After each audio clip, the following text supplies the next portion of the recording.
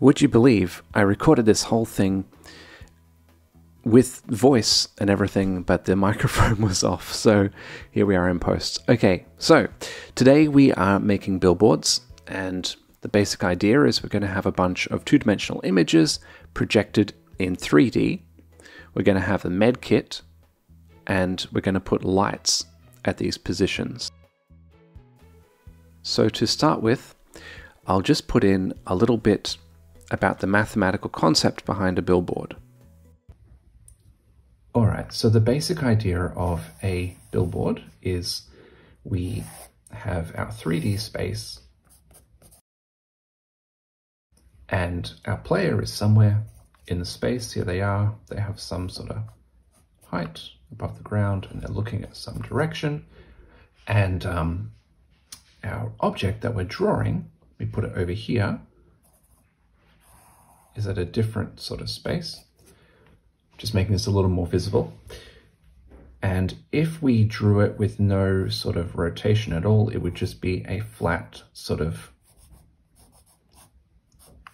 2D image just there in space. But there's sort of two things that happen. One thing is we kind of turn it horizontally, oops, to face the player. And then the other thing is we tilt it sort of vertically to face the player. That's a horrible diagram, so I'm gonna sort of space it out a little bit more. So let's look at the horizontal rotation. So this is happening in the XY plane. So just pretend that our player is over here, and for reference, we'll say there's some, that's where the X-axis direction is. Okay, so we'll say our plane is here. If the plane had no rotation at all, it would just be running along the Y-axis. Okay.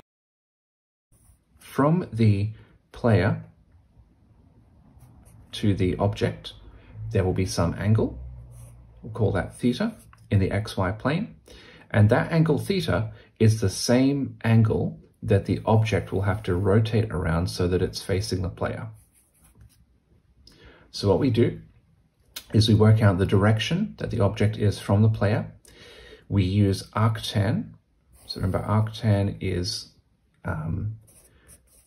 based on opposite over adjacent. So in other words, the Y separation and the X separation. We'll see how we use that. And then we'll rotate the object around by that angle. Then if we look at things vertically, so what I'm doing is I'm going to compress the XY plane into like an R line. So this is the distance, this is the magnitude. That's a square root of X squared plus Y squared. We'll have the Z plane here. Okay, so again, we'll say the player is at some point, and we'll draw our reference line, and then we'll say, okay, there's an object here. That's with no rotation. So similarly, there's a direction that the thing is from the player, and then we can find an angle of elevation. We'll call that phi. And that angle of elevation is the, to compensate, we need to rotate by that angle in order to be facing the player. So it's a combination of these two angles. Make sure that the plane is always sort of turning to face the player wherever they are. Okay, let's get into it. So now we've got that, let's get into it. The first thing we'll need to do is we'll need to create a billboard class, basically. So we'll have a billboard.h and a billboard.cpp.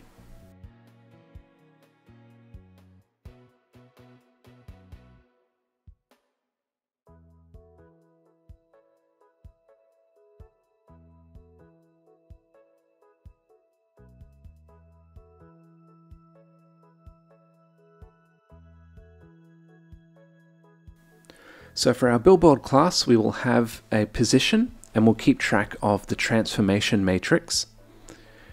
And it'll be very simple. In the constructor, we'll just take in the position and we'll have an update function, which takes the player's position and based on the player's position updates the model transform.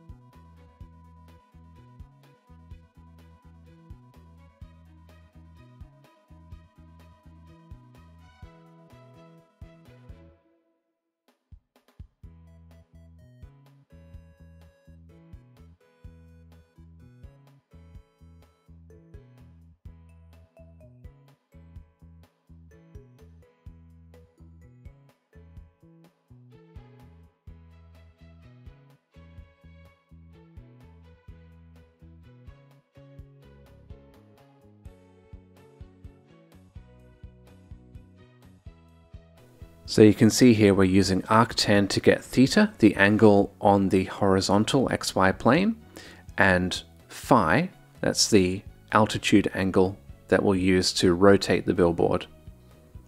After we've done this, we will go ahead and set the model transform.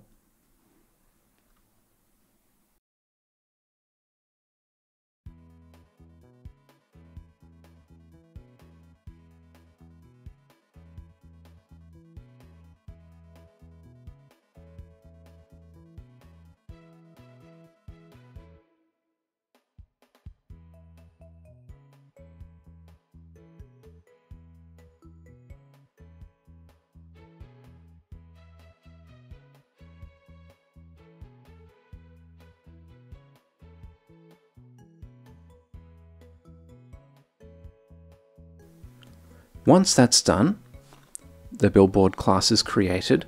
We can use it to store the set of medkits. At this point, there's just going to be one medkit, but we'll still store it in a vector.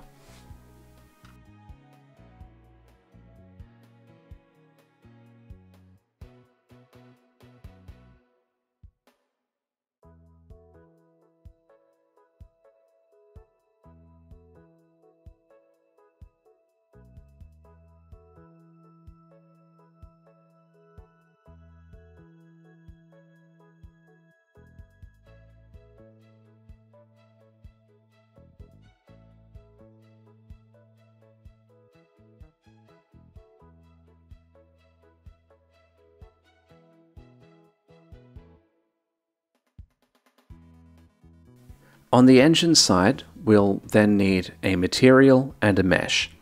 For the material, nothing needs to change. We'll just load that medkit texture.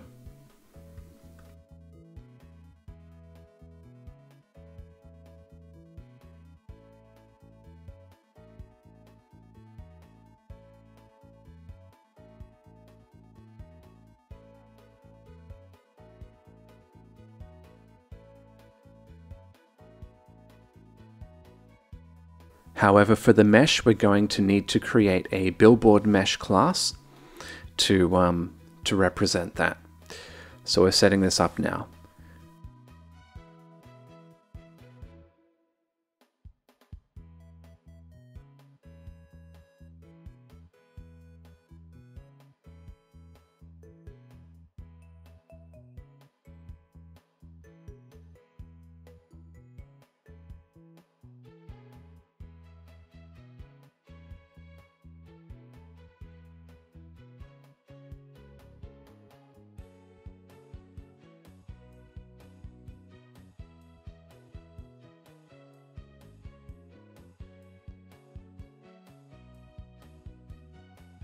The billboard will use almost the same code as the object mesh class, only difference is we know the vertex count is 6 and we will hard code the vertex data.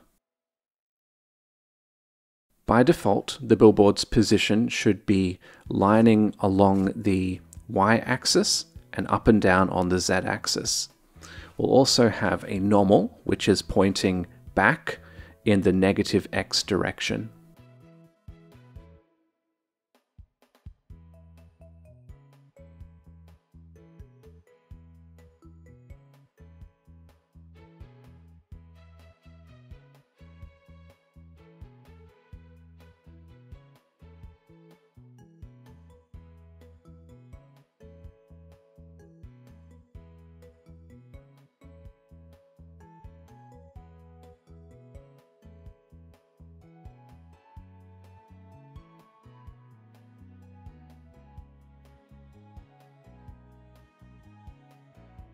We can then create that medkit mesh and save it in the engine. So at this point we have our material and mesh set up and good to go.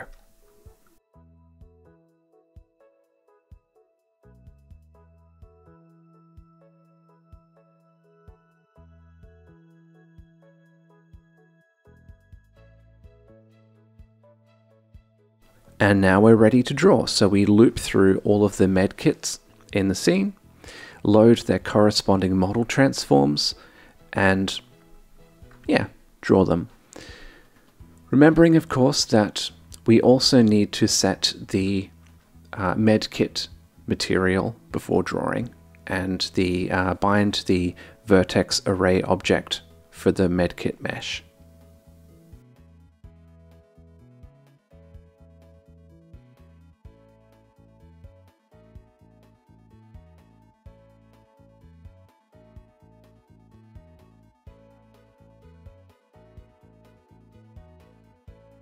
And now we have it, but it starts to look a little strange. As we get closer, the rotation doesn't look quite right.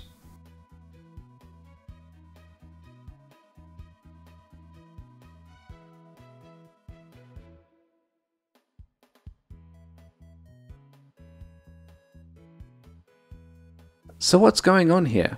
Notice that as we get closer, the medkit almost seems to vertically rotate the opposite way. So that's easy enough to change. We can just go and flip the phi calculation around.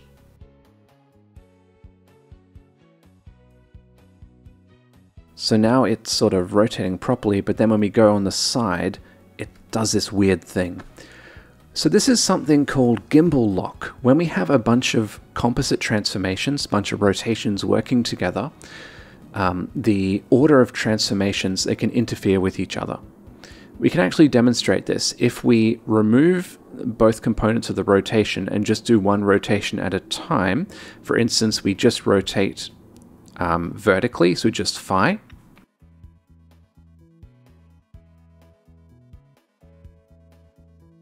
then this is working properly.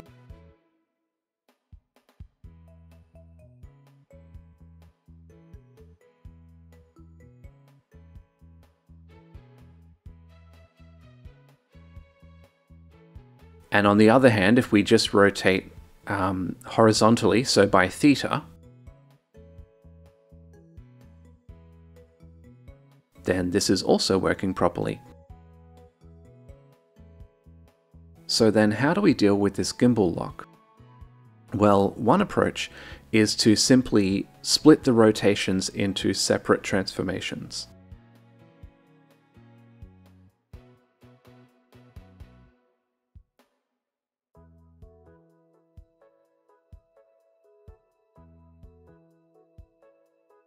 And now that's all working as expected. Looks pretty nice. So the next step is to make lights.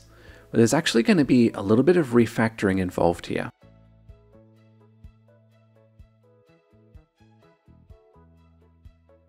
Earlier I was using white for the specular highlights to make them more obvious, but they're starting to get annoying, so I'll just switch that out for the light color.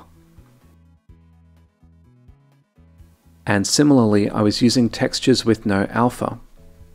So we can get the alpha component by simply sampling.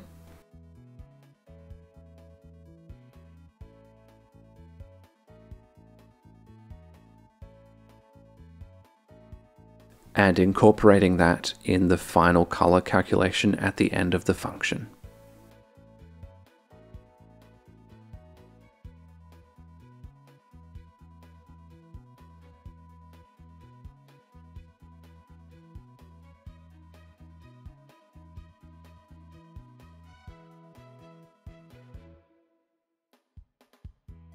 If we look here, the edges of the medkit still aren't transparent. So we need to go into the engine class and modify something there. Firstly, we enable blending, alpha blending.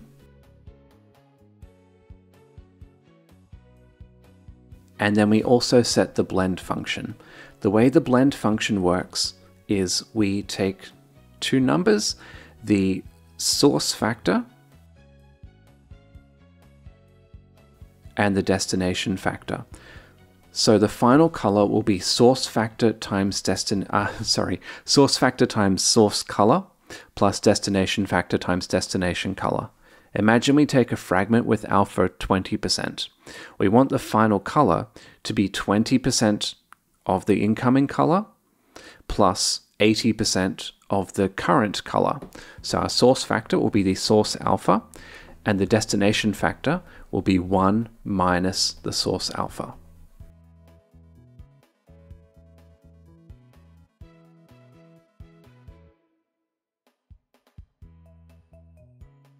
And now our medkit is working properly.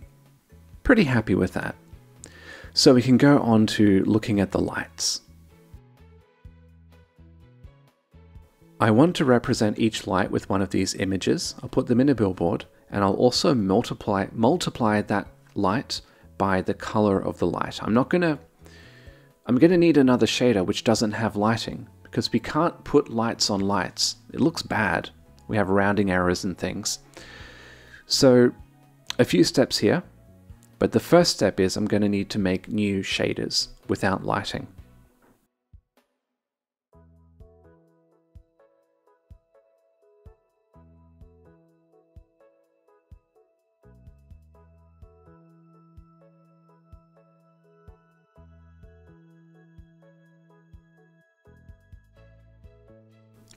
We'll start with the fragment shaders and vertex shaders from the original lit shader.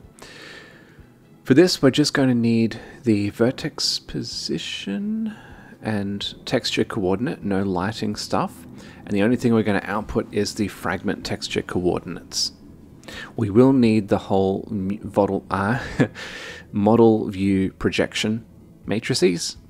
And yeah, that's it. Then for the vertex shader, we'll grab the original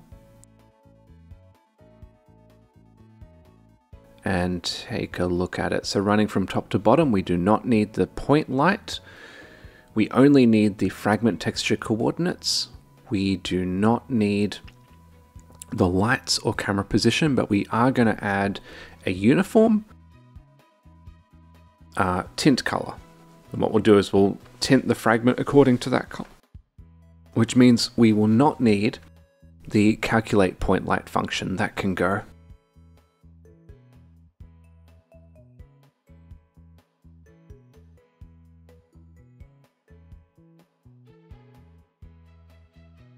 And yeah, all of this can go. The main function is actually incredibly simple. All we do is take the texture and multiply it with the tint.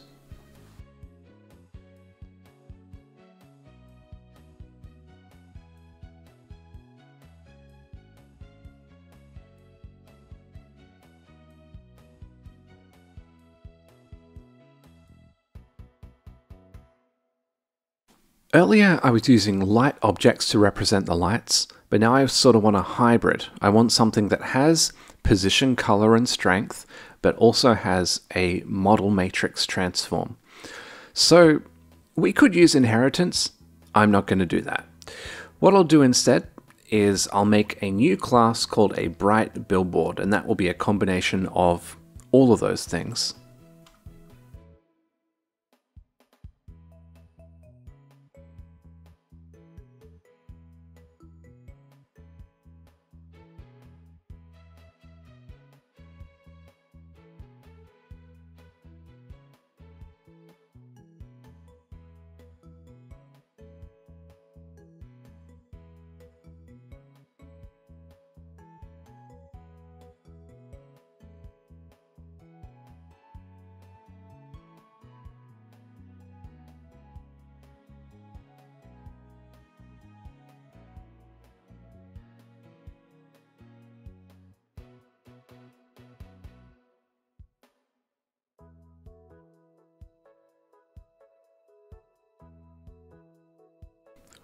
We can get away with using the same billboard mesh for the bright billboard because it has 3 locations.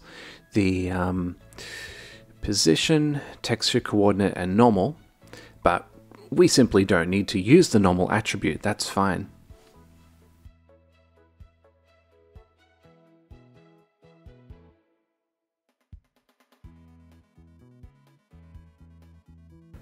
Let's refactor our engine. I'm going to split the shader stuff into a few stages. First we have the shader creation, and then we'll query the location of uniforms in the shaders and save those.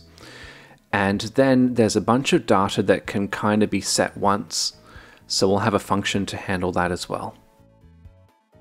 We'll also take in the width and height of the screen for that function, because we want to set the projection transform, and we'll need that data in order to do that.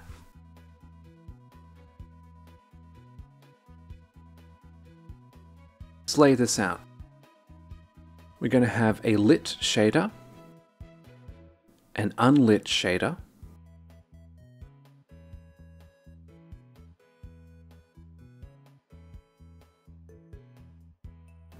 and we're also going to have a bunch of locations. So we have the camera position, the model matrix location,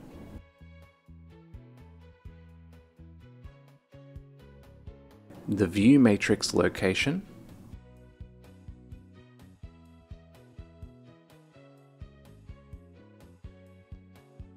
and then similarly for the unlit shader, we'll have a bunch of locations there as well. But it's important to note we have the tint location there.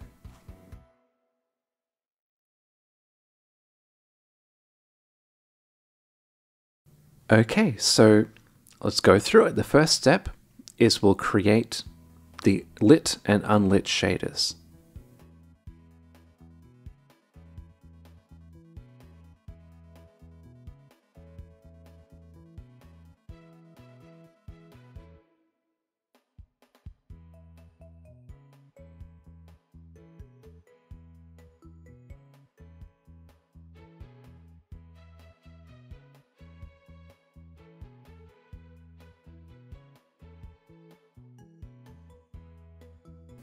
We'll then query both of the shaders to get the locations of their uniforms.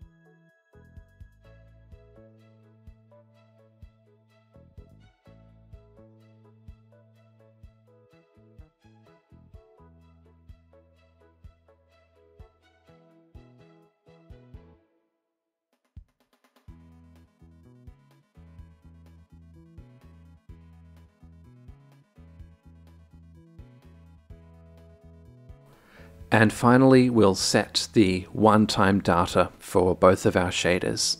This is basically the projection matrix.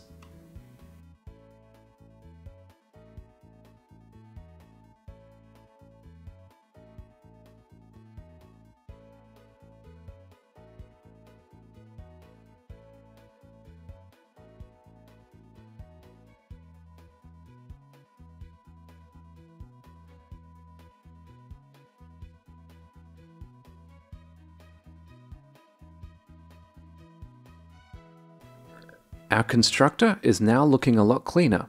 This will help us extend the engine in future.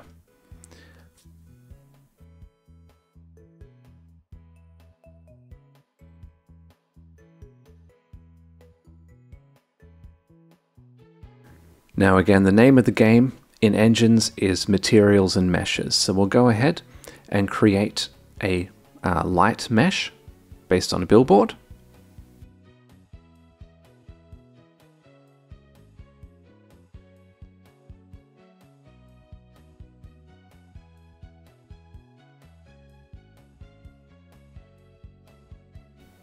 and a light material as well.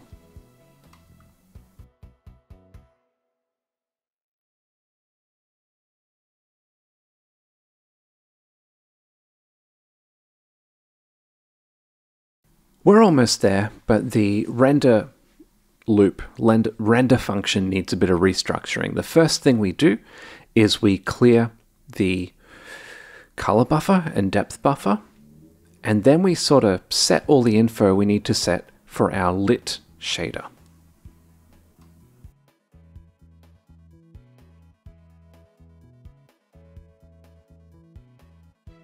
Since we've saved the model matrix and view matrix locations, we can pretty much use the same code, but it just becomes a lot cleaner. It's also more performant because we're not querying things on the fly that we don't need to.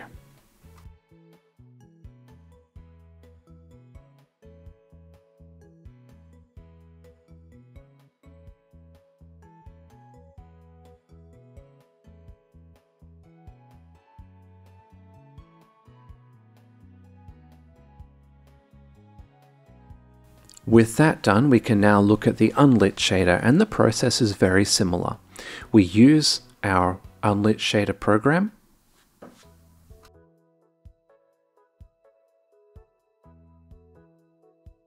send in the same view matrix,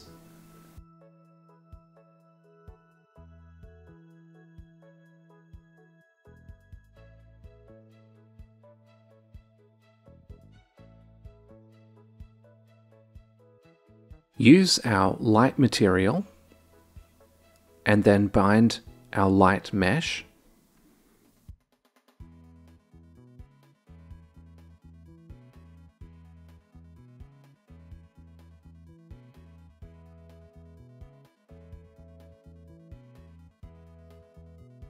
Then we loop through all of the lights in our scene,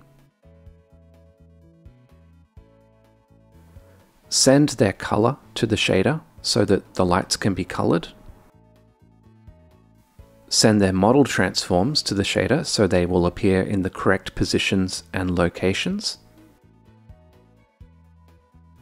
Positions and rotations, I mean. I don't know what positions and locations is meant to mean. Anyway.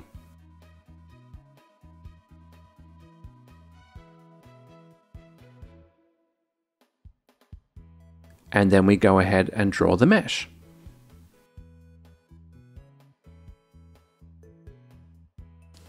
And there we have it. Our program looks nice. Each of the lights is visible and they are colored according to their color.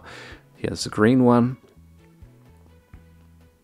And up here we have a teal one, slightly teal bulb. And that's it. So yeah. Hope you enjoyed this session. Let me know what you thought of this video style. I kind of did it out of necessity because, like I said, my microphone was off. But anyway, hope you enjoyed, and I'll see you again in the next one. Bye.